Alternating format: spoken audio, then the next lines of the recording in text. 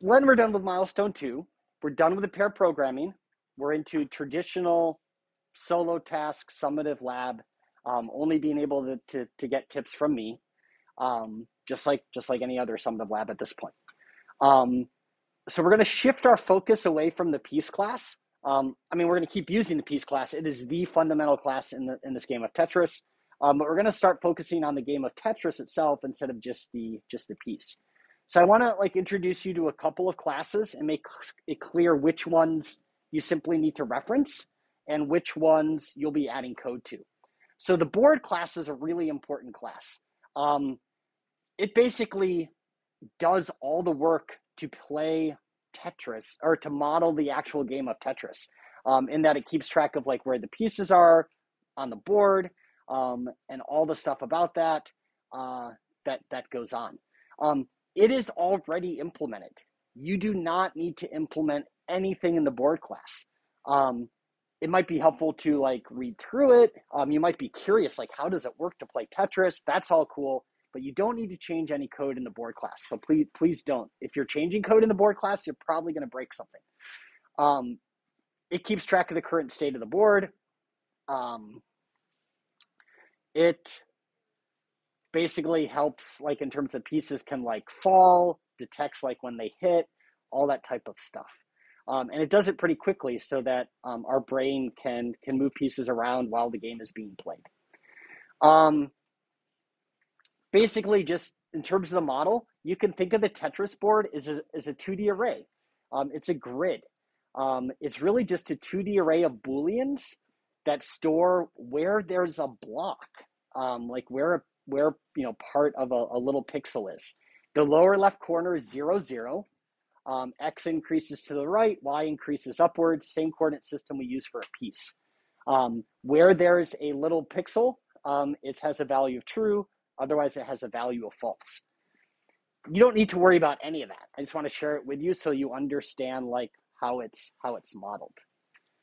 Another class that you don't need to modify, but you do need to be very familiar with is the Tetris class. So the board is part of the model in our model view controller. The Tetris class is more like the view part. It's the part that displays the graphical user interface that you see when you play the game. You do not need to change Tetris, but you will be subclassing it, and you do need to be very familiar with some of its methods. So the provided Tetris class, it's already written, and it lets you play Tetris. In fact, once you finish milestone 2, you can play Tetris, which is super cool. So you use the keys 4, 5, and 6 if you have a number pad, and 0 to drop, or J, K, and L and N on the rest of your keyboard. There's a speed slider that's already built in, so it's good to go. So once you finish milestone 2, you can actually play Tetris. The Tetris viewer class has a main method that makes everything run. You're going to make one very small change in that. But it is important you really understand how Tetris works. I want to just give you a couple highlights here. You can refer to them later as you work through this, because you're going to subclass Tetris to basically let the brain play Tetris instead of you at the keyboard play Tetris. So here are the really important methods. Tick is a really important method. Tick is invoked every time the pieces are going to drop down one row. Okay, so every time tick is called, the pieces will drop down one row. They can also move left and right or be rotated. So tick is super important. Compute new position is used to figure out where the piece is going to go based on changing X, Y, and rotation, one move from now. Okay, so that's another method that you're going to want to definitely refer to. Tick also detects if a piece has landed. Okay, that's where we use the skirt. Okay, some part of the piece is resting on some other piece that's already at rest. That's when we know it can't go down anymore. There's also this command line argument test, and I just want to be clear about this.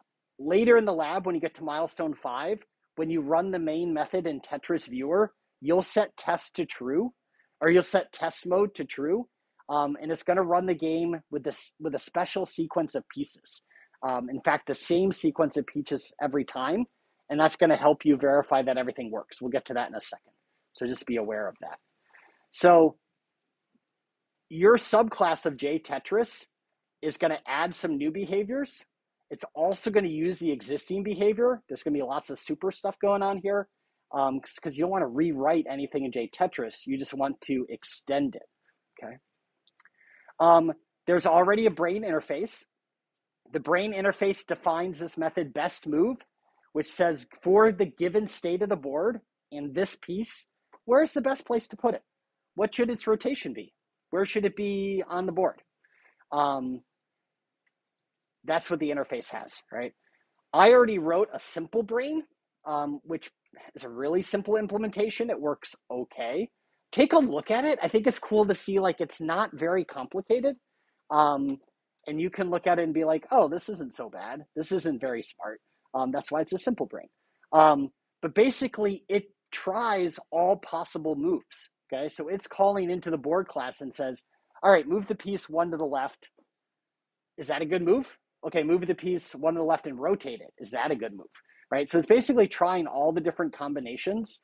And there's this method rate board, which decides like how good is the resulting board. And the logic is super simple. Like if there are more blocks in the board, that's bad because we want blocks to go away. If there's holes, meaning spots that are surrounded by blocks, that's bad because it's hard to fill those in, right? That's pretty much like the logic. But take a look at it just so you can see it. You do not need to change the simple brain. There's an extension to write like a big brain class, but that's just an extension. What you are going to write, though, is this brain factory class.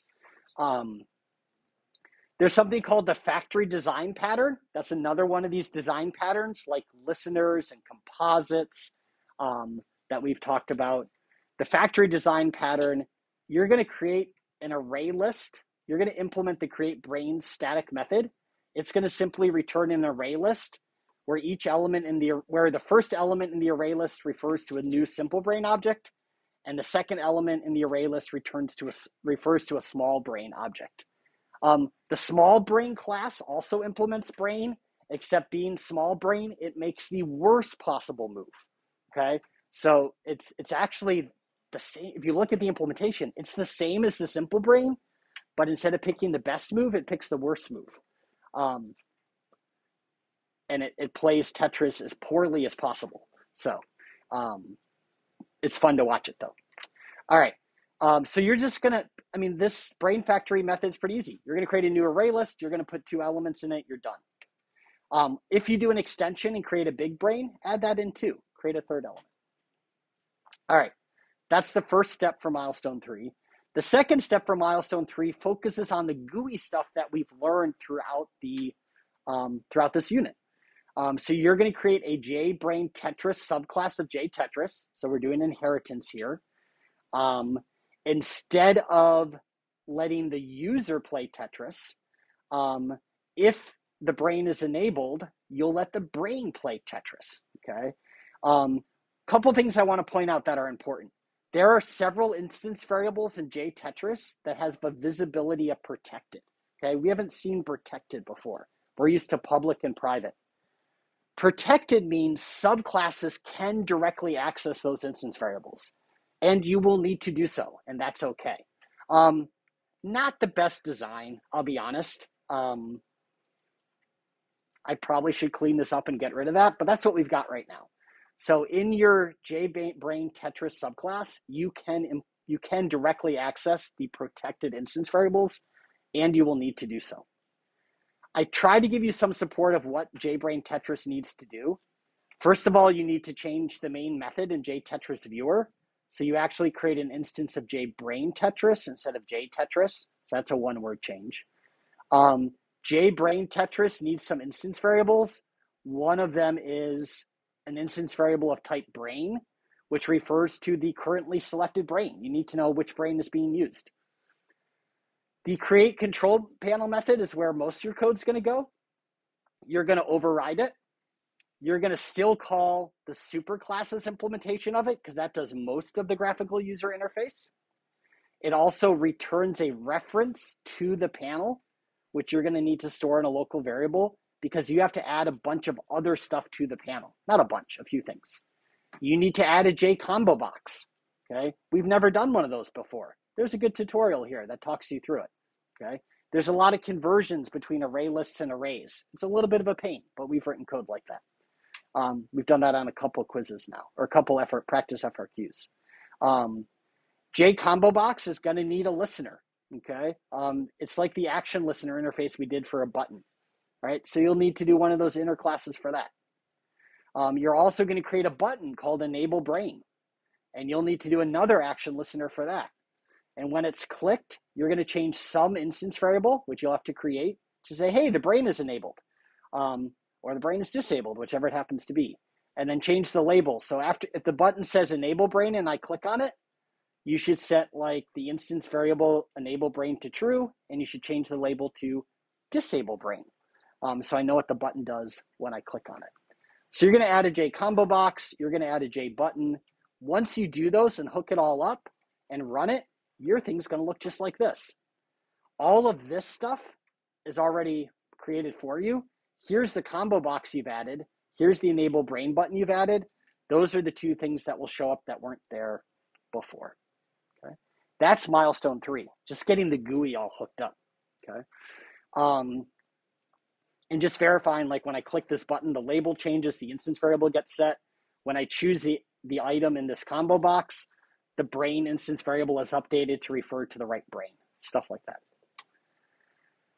Milestone 4 is a little bit more challenging. We're shifting from the graphical user interface stuff of this unit to more of an algorithm, or more of like object-oriented inheritance stuff. So you're going to override the picks next piece method, and you're going to use the brain, if it's enabled, to figure out where the next piece should go, instead of like letting the user do it through the keyboard. You're going to override the tick method. So every time tick down is called, which happens at regular intervals to move the piece down one row, you're instead going to give the brain the opportunity to move the piece either left or right, and if it wants to rotate it.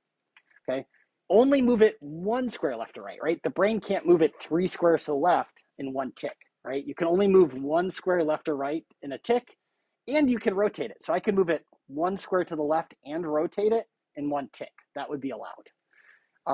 And again, only do that if the brain is enabled. You can just let the piece drift down. After you move it left or right and rotate it, you still got to call tick down, like on the superclass, so it still moves down a row. So again, like I said, lots of calls to super in here. Then at milestone 4, like it's going to work. You can watch it play Tetris on its own. Sometimes between milestone 3 and 4, things that were working get broken. So to help you with this, these bullet points are exactly the steps I follow when I test your lab. I do exactly these steps and make sure they all still work. So sometimes once we turn on the brain, we can't play the game manually anymore, which is not what we want. So like I make sure like that's what I test. So when you're testing milestone 4, do the same things I do when I test your program. Make sure all this stuff works, right? I go right through this list in order. Milestone 5, you're not actually writing any new code. You might not notice that it's not quite working right in milestone 4. So milestone 5 is a stress test where we set that special test argument when we run the main method. And it runs a fixed sequence of 100 pieces. It uses simple brain, and it should look exactly like this. If you run the stress test and it looks exactly like this, that is such a good sign that you've implemented everything correctly. So yeah, this is a great way to know you're in good shape. Once you've done that, there's so many other things you could do. You could invent new Tetris pieces. That'd be fun, right? So you could add some new pieces to the game of Tetris, right? And I give you some tips for that. This one's really fun. You could actually add an adversary feature. So you could add a little mode where you use a brain to pick the hardest piece to show up next. And then you let your friend play it. And it'll be the hardest game of Tetris they've ever played because every piece they get will be the worst possible piece for that board. So that can be fun, like in an evil way. So you could do that. You could write your own big brain. That's a lot smarter. And I give you some tips here of ways that the algorithm could be improved. That would be lots of ways here. So some students have written some really good big brain classes. Or you could do something else. I've seen all sorts of things. So, but don't worry about the extensions till you finish all the milestones. So that's where we're headed this week.